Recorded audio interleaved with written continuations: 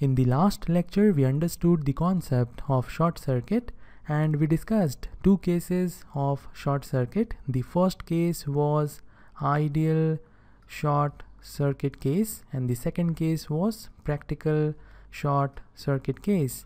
And in case of ideal short circuit, resistance of the path is 0 ohms, voltage across the path is 0 volts, and the current through the path is equal to infinite amperes.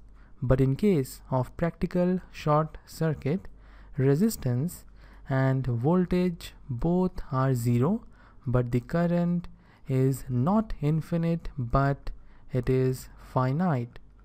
And now in this lecture we are going to understand the concept of open circuit, and like previous lecture we will understand the ideal case of open circuit and the practical case of open circuit, and we will begin our discussion with the ideal case of open circuit. In case of open circuit, resistance of the path is infinite. This means you will have a path having the infinite resistance, or you can say there will be no path. Like in this case, if you see these 2 points, then you will find there is no path, there is no resistance having the infinite value. But here we are having the path which is air. So air is the path and air is having the resistance which is of very high value. So the air will act as the path which is having a resistance close to infinity. And when this happens, it is very clear that current will be equal to 0, because you are calculating current. Let's say current is I1. You are calculating this current through this path, which is the path developed due to air, and it is having the resistance. It is having the resistance equal to infinity, and therefore this current will face the obstruction, or you can say the restriction in moving this path, and this current will become 0. So current I1 is 0 through the path provided by the air, and therefore current is 0. And if we talk about the voltage, then it is infinite in case of ideal open circuit. It is infinite because resistance is infinite, and if you calculate the drop, if you consider a very small current, very small current flowing through this path, you will find voltage is going to be infinity. So ideally the open circuit should have the resistance of the path equal to infinite ohms, current flowing through the path will be 0 amperes, and the voltage across the path is equal to infinite volts. And here in this case we are violating KCL. KCL is violated in this case, and now we will understand how KCL is violated in this case and how the violation of KCL implies the violation of law of conservation of charge. In this case we are having a current source, and the current source is providing the current equal to I amperes, and therefore current I will enter this point, and you can see that current I1 equal to 0 ampere is leaving this point, and according to the rule, current I should be equal to I1. I is not equal to 0, but I1 is equal to 0. This means I will not be equal to I1, and this is like destroying the charges. I will explain how it is like destroying the charges. You are having the current which is not equal to 0. This means charges are moving to produce this current, but after this point the current is becoming 0 and there is no parallel path. So the current I should be same as I1. There is no parallel path, and therefore it is like destroying the charges in this particular case. And we know from the law of conservation of charge that charge can neither be created and nor they can be destroyed, but here we are destroying the charges. So this particular case is not possible practically, because here we are violating KCL, and this means we are violating the law of conservation of charge. And this is all for the ideal case of open circuit. And now we will move on to the practical case of open circuit. But before that, I want to clear one point. By circuit, we mean a network which is closed. Like in this case, you can see that the network is closed, but we are using the term open circuit. So how can a circuit be open when circuit itself means closed network? So don't confuse yourself. This clearly means that we are having a path in the circuit which is having the infinite resistance.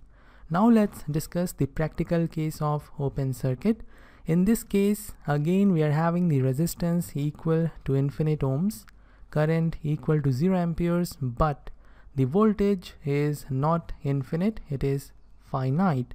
Let's understand how the voltage is equal to finite. In this case, we are having a 50 volt source, and the current it is providing is 10 amperes to the connection of two resistances like this.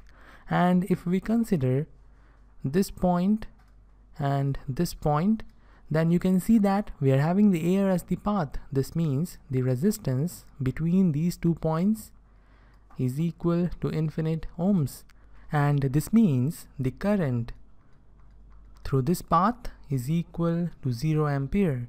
Now we will calculate the voltage across the path. We are having the voltage source equal to 50 volts, and if we consider this point at 0 volt potential, then this point will have the potential equal to 50 volts. Then in this scenario, you will get 50 minus 0 equal to 50 volts as the voltage. This point is having the 50 volts potential. This point will also have the same potential. This point will also have the same 50 volts potential. This point and this point will have the same 50 volts potential. There is no drop, there is no resistance, the wire is simply connected. This makes this point's potential equal to 50 volts. Similarly, this point will have the potential equal to 0 volts. Now when you calculate the potential difference across the 2 points, you will find it is equal to 50 volts minus 0 volt, which will give you 50 volts as the voltage, which is not infinite, it is a finite value. So in practical case of open circuit, voltage is finite. This is all for the practical case of open circuit. And now we will take one example in which we will understand when two resistances are connected in parallel, in which one resistance is having the very high value as compared to the other resistance, then the resistance with the high value will act as open circuit. Why will it act as open circuit? Because the current will choose this path, not this path. Very low current will flow through the path having the high resistance, because the current is having the option of these two paths, and it will choose the path with low resistance. Let's try to understand this by calculating the current in different paths.